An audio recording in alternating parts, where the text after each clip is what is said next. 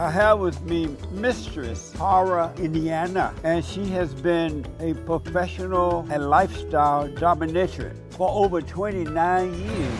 That's amazing. 30 years. Really? Yes, I haven't updated my profile. Yes, Over 30 years. 30 years. Welcome. Thank you. First of all, what does that mean, a dominatrix?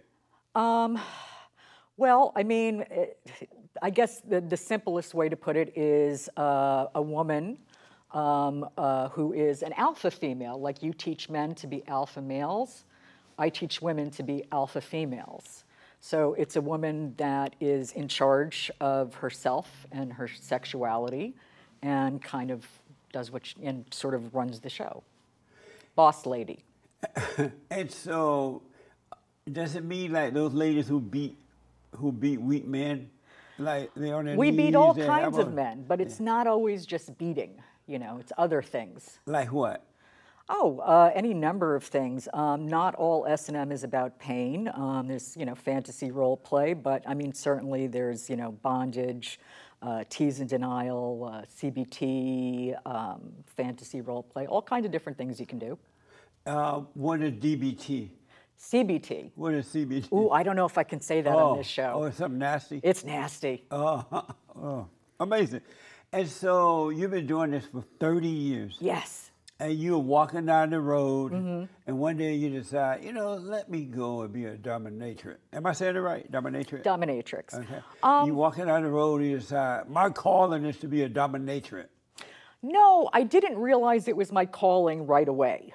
I got into it in the beginning because I was an entrepreneur and I had a small business I was trying to raise money for, and being a dominatrix was the only kind of work in the sex industry that didn't actually involve sex, where you didn't have to have any sex with them.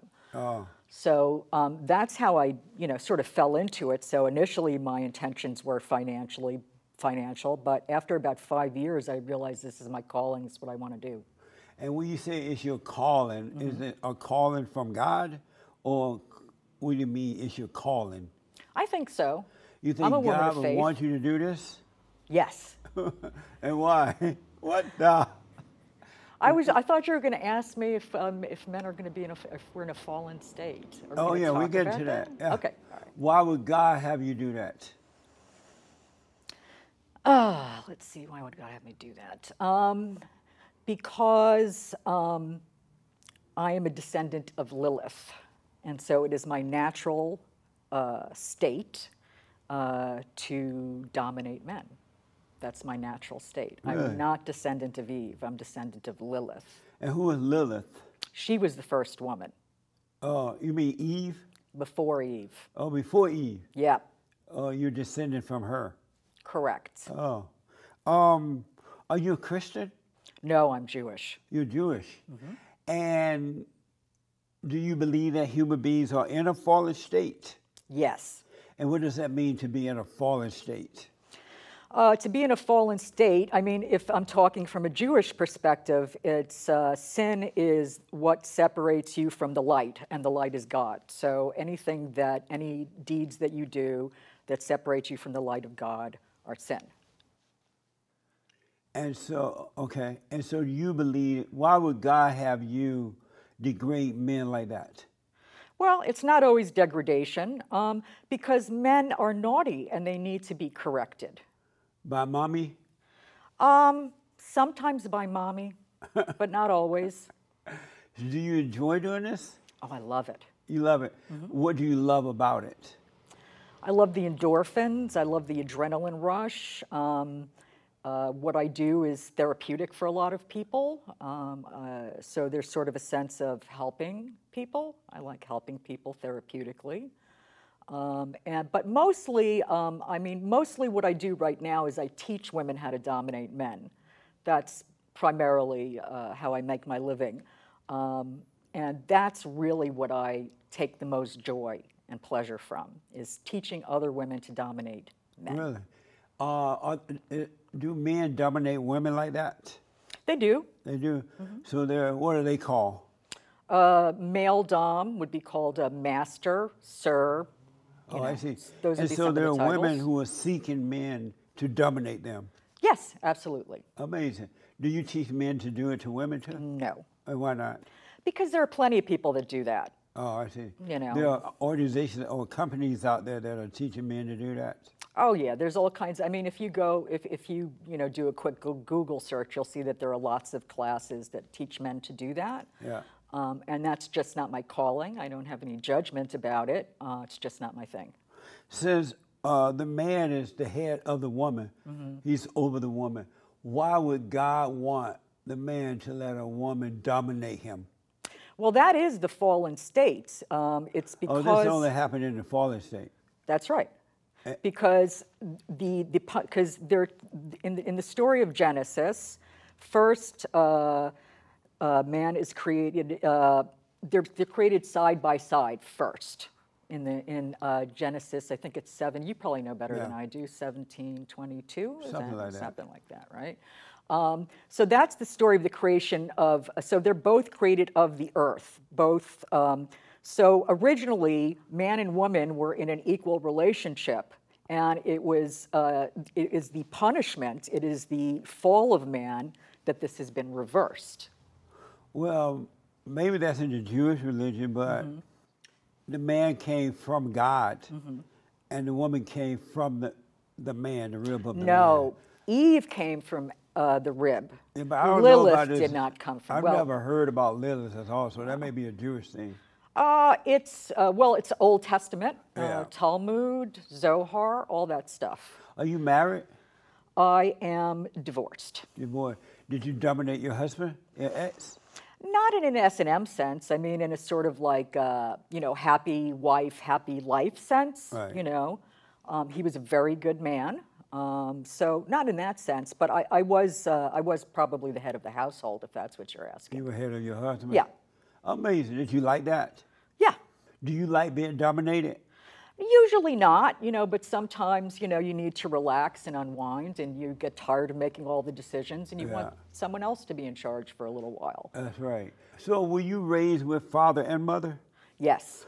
And they were Jewish? Yes. You don't look like a Jew. I'm surprised you're Jewish. Yes, I'm Jewish. So this is like a Jewish part of the Jewish establishment or Jewish culture? Are you talking about S&M or Lilith? Lilith and the SMM thing and all that. No, Lilith is part of Jewish mysticism.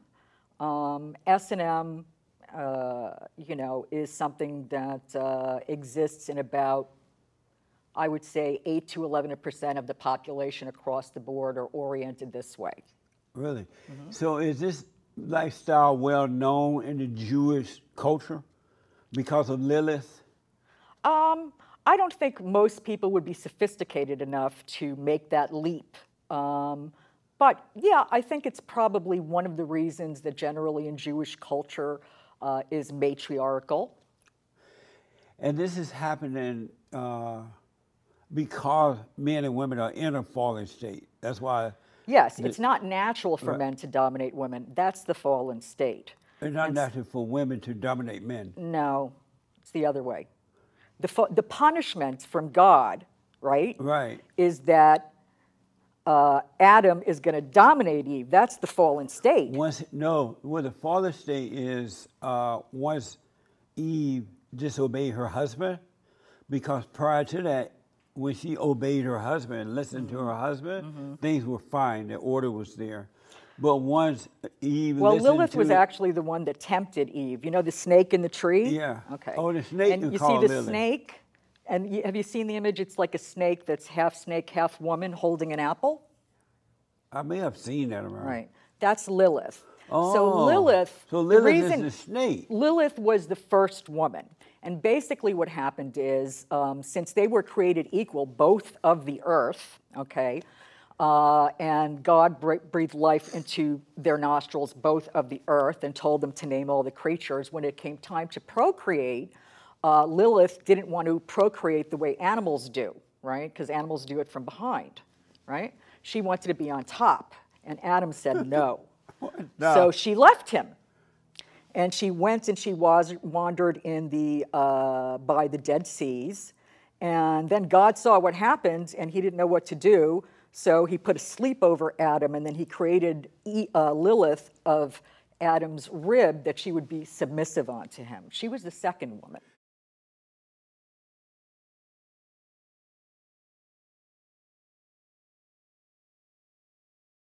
Is this taught in the Jewish religion? Because I never heard anything like this.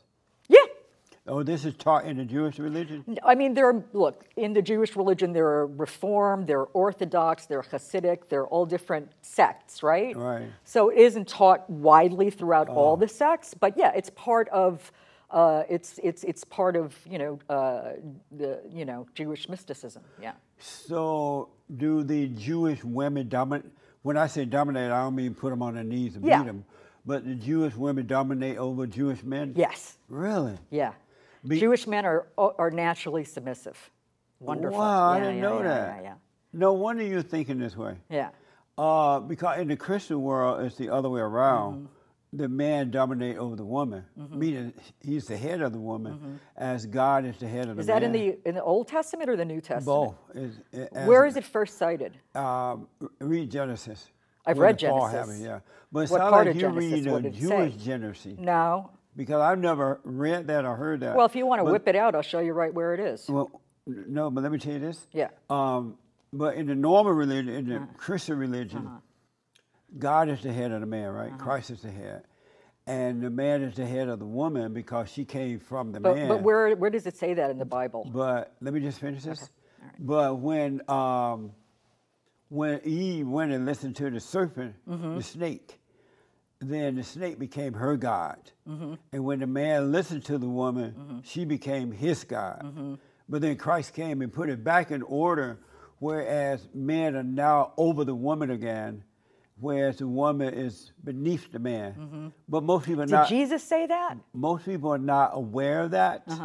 And so I guess, but I had no idea that the Jewish people are naturally living that way, and that's taught in the Jewish religion. I've never heard that before. Well, I wouldn't say the S&M thing is taught in the Jewish religion. Right. I don't want to, but yeah, Lilith is a part of Jewish mysticism. I do and notice Kabbalah.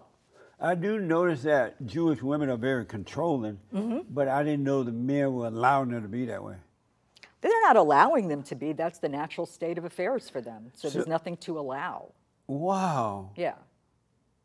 Did your mother dominate your father? Not in the traditional sense. I mean, actually, they had a very conventional marriage, monogamous marriage, married till he passed away tragically. They were very devoted to each other. I forgot what your question was. I started rambling about my parents. Did your mother dominate your father? Not in the conventional sense, but in the sort of damsel in distress sense. She was sort of like the helpless female that, he had to do everything for. Oh, good. So how did you get off track? Oh, I didn't get off track. I just did it a different way. She was still dominating him. He still did everything for her. He went to work, came home, put the money in the bank, could let her do whatever she wanted. That's how it is. I mean, do you have kids? No, I didn't have kids. And why not? Well, it just didn't come together. I wanted to make sure if I had kids that I was, financially secure enough and that I could provide them with the kind of, I'm actually more traditional than you'd think. Like I would want to have a husband and have a traditional family. And it just didn't come together in time for me. Do you regret that now, not having children? Not particularly. No? No. Do you get lonely? No.